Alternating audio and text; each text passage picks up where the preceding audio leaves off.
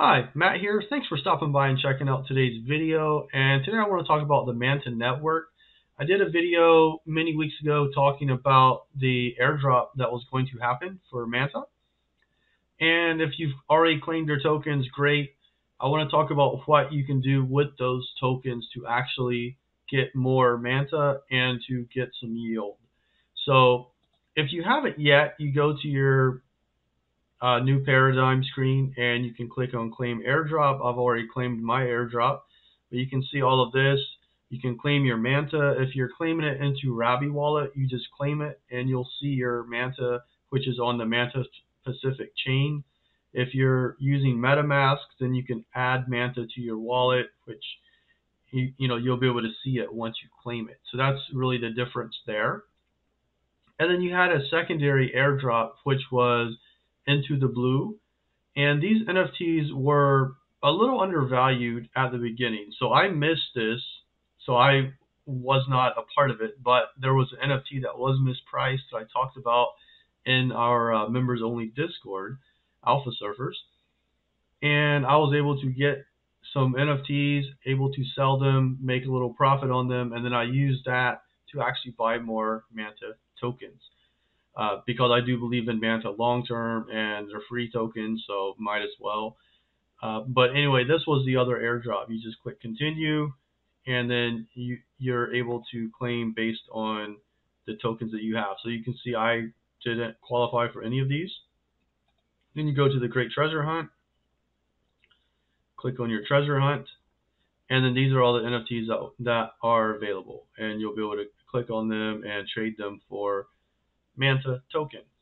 I bought this one right here. It was super underpriced a few weeks ago, and I was able to get some extra Ethereum for it and trade that into more Manta token. So what can you do with your Manta tokens? You can sell them right away like some people will, or you can keep them thinking that they will be more valuable in the future. I do believe they're more valuable in the future. I talked about several days ago seeing Manta token going higher.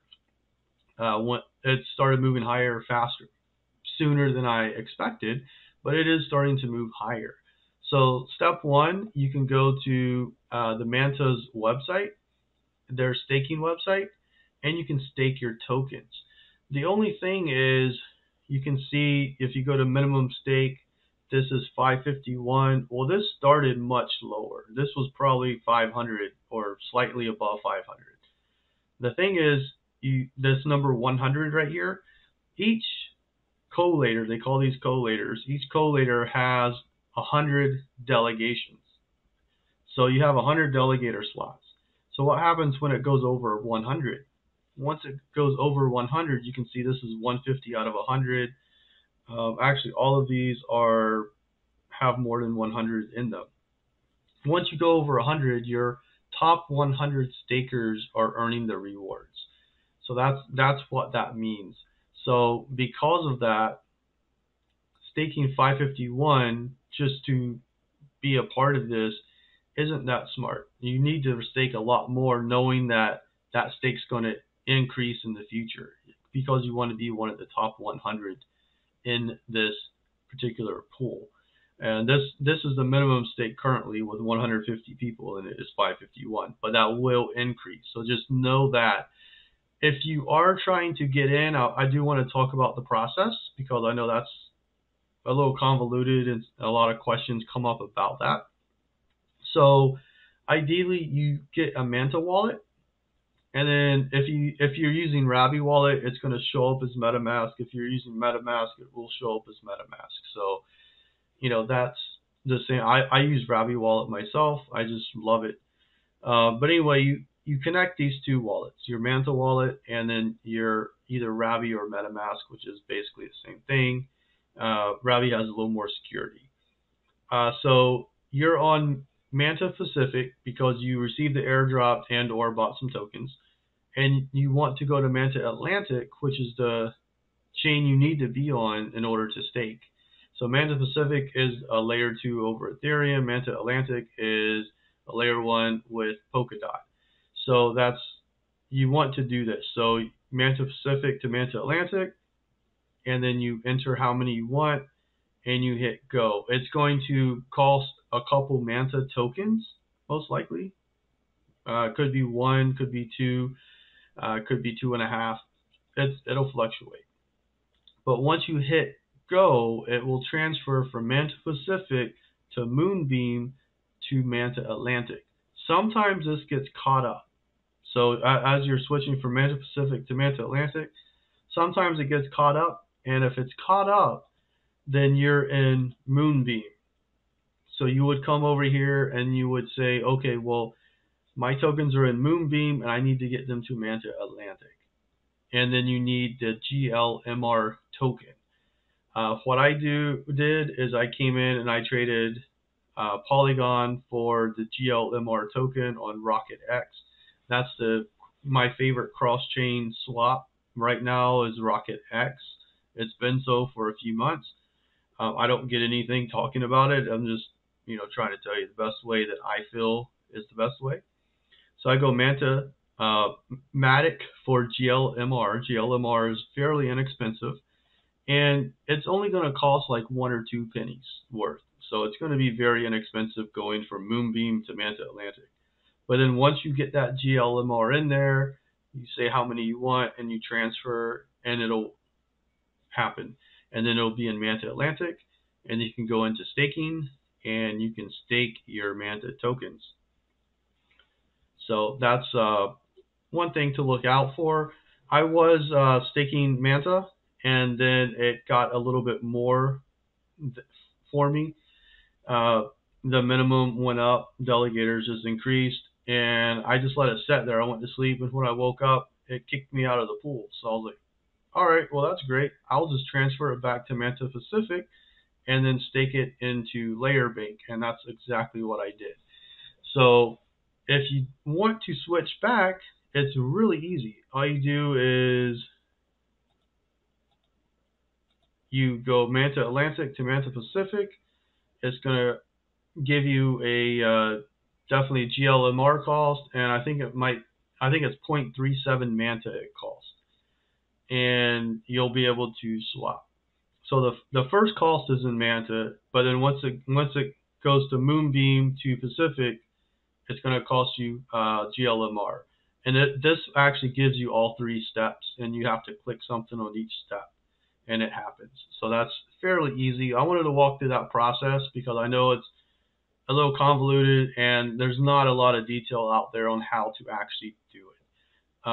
You also have IBC Fund, which you can use this to get to Moonbeam's GLMR with different things. Cosmos Hub with Atom, Arbitrum, Base, Binance, Celestia. There's an Injective somewhere around here. So those are 2 of the exchanges. I like Rocket X because you can do just about any cross chain out there. So I did mention you can stake your Manta on LayerBank to earn more Manta. So let's talk about that really quickly. In my original Manta staking airdrop video, I talked about how I was going to bridge over my Ethereum and USDC and stake it into LayerBank to give me an additional way to make more ADA. And if you look here, this says, phase 1 ended. So obviously there's going to be more phases of the Manta airdrop. One of them is going to be coming through LayerBank. If we scroll down here on LayerBank, you have this kind of tells you lending, borrowing, staking. If you have any interactions, you're going to receive 200 points. You can see I have Manta points now. I just staked Manta earlier today. USDM Stone, and then anything that's not USDM Stone or Manta is going to show up here. And then TIA, of course, will show up over here. It's very interesting. So that's kind of the difference there. If we go down, this shows the market. So you can stake your Manta right here. You can see I don't have any because I staked it all. But this basically is it. You get 0.68% on your lab token because it's a 3x. Normally it's 0.22, and then you get a bonus Manta, and overall you get 0.96% APR, which isn't fantastic, but it does give you more lab token and more Manta points. Why are lab tokens important? That's a good question. Let me pull this up and we can talk about it. So if we go to the tokenomics, there's 100,000 tokens.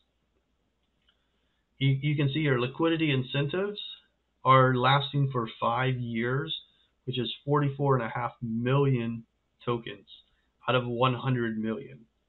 So that's actually pretty cool. So most of the benefit is going to stakers of this particular platform, and it's going to be over 5 years. Everything else has, besides the initial liquidity, which was 100% at TGE, everything else was 6-month cliff and then 24 months linear investing, development fund, ecosystem fund, investors, and the LayerBank treasury. 100 million tokens is not very much, so I do like that, having the low amount. And then they're also having Linea 100,000 and Scroll, Linea 100 million and Scroll 100 million. That's what I meant to say. So, those are also going to have huge moves. So I like that they're on 3 different chains. They are really paying attention to the stakers, rewarding. And one of the things I do like is if you go here, you can boost your active stake. And that's why I don't have any right now, because I just boosted it a little bit ago.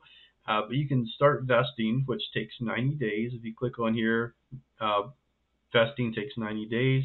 If you compound, you automatically are compounding, and it takes 90 days, but you're actually compounding it. When you start vesting, you don't get any rewards, you just are vesting. So, and compounding takes less gas. So that's kind of the main thing there. But as far as LayerBank, the rewards are 2 times until January 31st, which is about a week away from now. So I wanted to talk about this, something you can do with your Manta to get more Manta. I think if you're staking here, you have to think that if you stake, you're going to probably get more airdrops within the Manta ecosystem. Is it going to count if you're staking in LayerBank? I don't really know. It's so new, but I do think that Manta is going to be a very good token, and this gives you a good opportunity to get some more Manta. So wanted to talk about that a little bit, just share my thoughts with overall Manta and LayerBank. So with this strategy, you're getting lab token, which I think is going to be valuable going forward, and then Manta, which I also think is going to be valuable.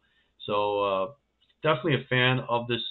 And then after the 2x goes away on the 31st, you can do a couple different things. Like you can clean up some of this down here. Like you can see that wrapped USDM, you get negative 4.8%, and then supplying wrapped USDM, you get a positive 5.21%, which kind of cancels that out and gives you a little bit of extra.